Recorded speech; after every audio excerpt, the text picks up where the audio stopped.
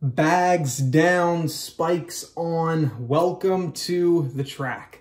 My name is Colin Waitsman, going to be your host for this episode of Track World News. And we had a big weekend in the collegiate realm, so we have a lot of stuff we're going to go through. Let's get right into it. But first, make sure that you leave a review, a rating, subscribe, and follow the show on Instagram. Really helps us know that you're enjoying what's going on, and love the support there. Okay, now let's get into it. First, before we get into the college realm of things, we have to talk about an extremely good performance that came in the middle of the week from Grant Holloway. So if you've been living under a rock in the track and field realm for the past couple of years, Grant Holloway is one of, if not the greatest hurdler around right now. Short sprints hurdler, 110 and 60 meter hurdles. And he just broke the world record in the 60 meter hurdles, running 7:29. And I believe he's only 22 years old. So extremely impressive, because the guy who he broke, Colin something, can't remember, Colin Jackson maybe? He was in his late 20s, I believe, when he broke it. So he's already showing that he's got really great top-end potential, especially in the shorter hurdles. And not only did he break the world record, but there is so much more behind his story of his hurdling career that people don't know. So Grant Holloway has ran in 47 hurdle races in his entire career. So that's including prelims, finals, championships, semis, all that stuff. He's ran in 47 of them. And in those 47 races, he has won every single race. He has been so dominant. We have not seen this amount of dominance in track and field. Well, actually, I was going to say in a long time, but we saw it recently with Usain Bolt, and with how he was just super dominant in the 100 over the short distance and in the Olympics. But he wasn't like this. He wasn't winning every single race that he ever competed in. He was winning when it counted at the Olympics, but he wasn't winning every single race. He had lost a few world championships here and there. And the fact that Grant Holloway is doing this is extraordinarily impressive, especially when we are starting to see a lot of fantastic hurdlers around. And the fact that you don't even lose like a prelim race, you just won every single time you're on the line, that's extraordinary. I mean, looking back at my previous episode of who will be the face of track and field, if I were to edit that list today, I'm sure we're going to make a little edit of that as after the Olympics so we'll do an update. But right now, I mean, Grant Holloway's right up there. He has potential to be the face of track and field, if not now, pretty soon, because he is dominating. He's dominating in the hurdles, and he is really exciting to watch, and he can also do other stuff. Like, he's probably has a good potential at being in the 4x4 and maybe the 4x1. I mean, I know that there's a lot of people that want to see, me included, want to see Noah Lyles, Michael Norman, Grant Holloway, and Rai Benjamin 4x2 or 4x4. That would be extremely impressive and just something really cool. I think they have great chemistry. But yeah, he's just doing amazing. And it was on his last meet of the indoor season, so looking forward to seeing how he does for outdoors as we go over there. Really great competitor. Seems like a super nice guy. If you've seen some interviews that he's done and things like that, really humble, but also extraordinarily competitive. So great person to have in the sport and great personality to have here. So fantastic. Now I want to talk about a few of the. Before we talk about the conference championships and my predictions that I had last week, how I did, how I didn't do, I want to talk about another performance that is probably going to go unnoticed for most, but especially because of the timing, really want to talk about it. So just recently, last my last episode, so if you haven't listened to it yet, go check it out. It's an interview with Trevor Bassett. He's a hurdler and sprinter from Ashland University. And so for those that don't know, Ashland is a Division II school, one of the best in the country, if not the best in the country. And he's really, really fast. Like, he's not just D2 fast, because people think, oh, if you're Division II, you're not as fast as Division I, which I've talked about also, that you don't need to go Division I to be a successful athlete. And he is putting up insane times. This past weekend was their conference championships, and he was putting up dumb, crazy numbers. Now, when I tell you what these numbers are, these rankings are not rankings in Division II. These are rankings in all of the collegiate system, so including Division I athletes. So he ran a 20.4 in the 200, which is number 5 in the NCAA. He ran a 45.27 in the 400, which is number 6 in the NCAA. And then he also ran a 7.67 in the 60-meter hurdles, which is tied for 6th in the NCAA. There's no one else really that is showing that versatility in college right now. He is showing that he is an extraordinarily good athlete and is deserving of being in the Bowerman conversation. We talked about it in our previous interview. Yeah, he was a little upset that he wasn't getting the recognition that he deserves. And I mean, this weekend shows that he deserves to be in that conversation. When you're putting up numbers that are the top in the country, you're nearly top 5 in 3 different events. That's Bowerman recognition worthy, because I guarantee you, if he went to a bigger school, you know, one of the blue chip programs, I guarantee you that he would be on that Bowerman watch list. And now I hope to see that he will be next time they have a watch list. I think it's sometime after outdoors. They don't do it like every other week, but sometimes after indoors, sorry. So hopefully that'll come up, because very, very impressive performance. And if you want to hear more about his story, go listen to his interview. It is called interview with Trevor Bassett. So very impressive. Now, let's take a look at the conference championships for reviews. So, for those that know, we did a review or a preview of the conference championships last week, talking about who I thought was going to win, who was going to be the runner-up, and I think I also mentioned maybe who I thought might have had some good performances. And there was a lot. There's a lot that happened, so we're just going to do a brief overview of all of them. First, so let's take a review on how I actually did guessing. So what I did was I said who I thought was going to win and who I thought was going to be the runner-up in each conference. So I only did the Power 5, so ACC, Big 12, Big 10, SEC, and Pac-12 didn't have indoor conference championships, so just skip that. So out of the 16 guesses, I got 6 exactly right, so that I got were champions and runner-ups. Of the just people that I got that were in the top 2, so if I said they were runner-up but they actually won, or if I said they were going to win and they were the runner-up, just I mentioned them. I got 9 out of 16. Better, a little over half. And then what I did really well in was the conference, who I thought was going to be the conference champions. And I got 6 out of 8 of the conference champions there. So not too shabby. Thought I could have done a little bit better, especially on the exactly right ones, but we take what we can get. So looking at it, ACC, Virginia Tech won, North Carolina runner-up for the men, Florida State winners, Miami runner-up for the women. Big 12, Texas took both of them for men's and women's. Texas Tech men came in second. Oklahoma State came in second for the women.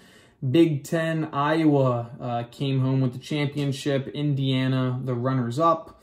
Minnesota won it for the women, followed by Michigan. And then for the SEC, Arkansas men and women both took it. And then LSU runners-up for the men, and Florida runners-up for the women. So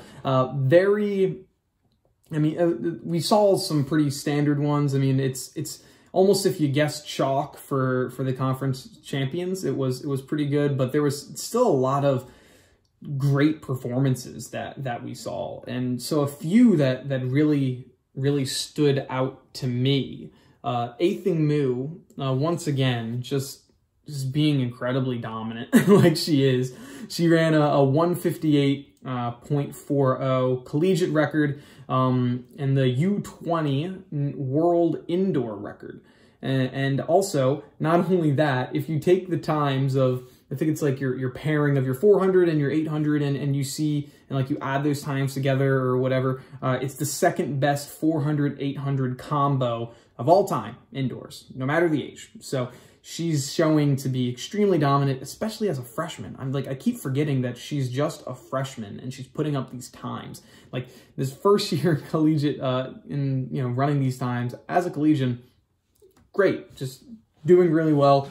There's a very bright future for middle distance, especially Texas A&M. SEC should be very impressive the next few years. Then I also saw out of the SEC, Terrence Laird. Have a little bias because he's from the same district that I am. He's a District 1 Coatesville alumni, ran a 20.28 collegiate lead in the 200, beating Matthew Bowling, who I thought was going to win. He had an impressive day himself with the 200. I think he set a PR in the long jump with jumping, I think 5th is what he got. But Terrence Laird, great to see that he's doing well. He's went to a few different schools now. I think he's found a great place and a great program here with LSU. Hoping to see him thrive because he's doing fantastic. And then last performance that really impressed me was the Tennessee's 4x4. They ran a world lead of a 3:04.08. Another just great time.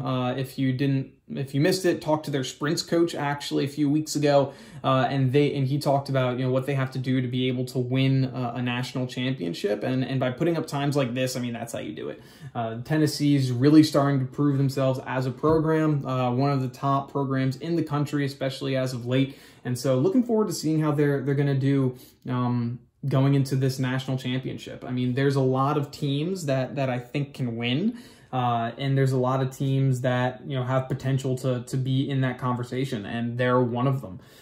So looking forward to seeing, how that's going to go. And getting into that, let's take a look at my final power rankings for the NCAA. So going into the conference championship, which isn't this week, it's next week.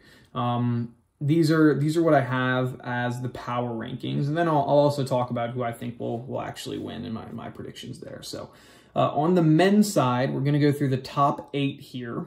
We have number 1, Oregon, number 2, LSU, number 3, BYU, number 4, Florida State University, number 5, Georgia, number 6, Florida, number 7, Texas, and number 8, NC-A&T, North Carolina A&T. And so I think the team that is going to win this, and they really should, will be Oregon. They just have a super dominant team this year. They really have got a lot of depth. So I think they have a good shot at really taking home the championship. LSU, though, did surprise me. They've got a very good mixture of sprints and jumps that can tie into and take a few points away from Oregon, especially since their 60 is doing really well. The guy, he ran a 6:49, I believe, this past week, and of course their distance is unmatched. I mean, no team's gonna beat them in the mile. No team's gonna beat them in the 8. They've got the 3 best runners in the nation, plus a war chest of other great runners underneath them. So I think they're gonna win it. I don't want to go straight chalk, but I'm saying LSU probably will take second. Then I think Florida State's gonna hop BYU, and then Georgia, and then maybe BYU after that. So the men's side, a lot of great teams. I think Oregon, though, is kind of the clear consensus for this. So we'll see who's going to end up taking that. Then on the women's side, we've seen actually quite a bit of changes, especially up here at the top. So looking at the top 8 performances, or my power rankings, who I got top 8, number 1, Texas A&M, number 2, Texas, number 3, Arkansas, number 4, Georgia, number 5, BYU, number 6, LSU, number 7, Texas Tech, number 8, Florida. So actually a lot of the same programs for the men and for the women. Just shows you how dominant many of these programs are on both sides. It's not just a male program that's doing well, not just a female program that's doing well. Most of these have a lot of overlap. And I think that while Texas A&M I have winning, I think that, or is number 1, I'm going to go with the upset. I'm going to say Texas is going to end up, actually, no. Yeah, let's say Texas. I bet you Texas is going to end up winning. Texas A&M will probably come second.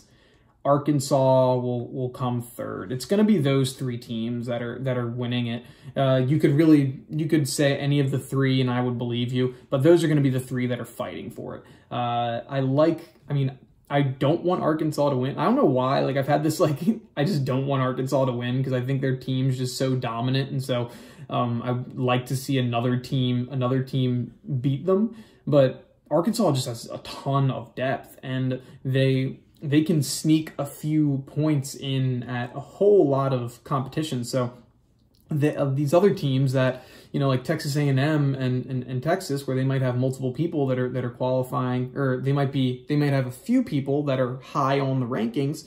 Arkansas has a lot of people that might be a little lower on the rankings. And so if, a Texas A&M or a Texas, they have a runner or an athlete that slips a little bit, that can open the door up pretty wide for Arkansas. So I think it's going to be a scrap for who it is that's going to take that championship. But yeah, I'm going to say Texas is going to take the national championship for the indoor season on the women's side. So overall, I think it's going to be exciting. This upcoming week, not a lot of things are going on, at least on the collegiate level. There definitely will be a few meets going on professionally. I know for pole vault, I'm going to be super excited. Renault, he jumped 606 this past week, and we're going to have Mondo Duplantis. I believe he's running or vaulting next week as well. So there should be a couple good meets there. Also, oh yeah, one other one that we'd like to cover, the Texas qualifier. Super exciting to see that podcast host of the Citus Mag,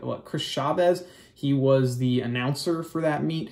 It was nice to see, focus mainly on distance, which was cool. Had some really good performances, even though a few athletes had a little bit of adverse weather. But it was nice, and it was also really great to see. And they poked fun of it on their social media, that is a track meet that is not, you don't have to pay to watch, because so many of these meets are, you have to pay to watch it. And it's super annoying when you have a lot of people that are just trying to watch track and field. And so it was nice to see it be live streamed for free, and pretty good competition and pretty good announcers as well. So overall, exciting week. Looking forward to seeing what's going to happen for the NCAAs. We also have cross country championship, which is the same weekend, that's just going to be wild, I feel.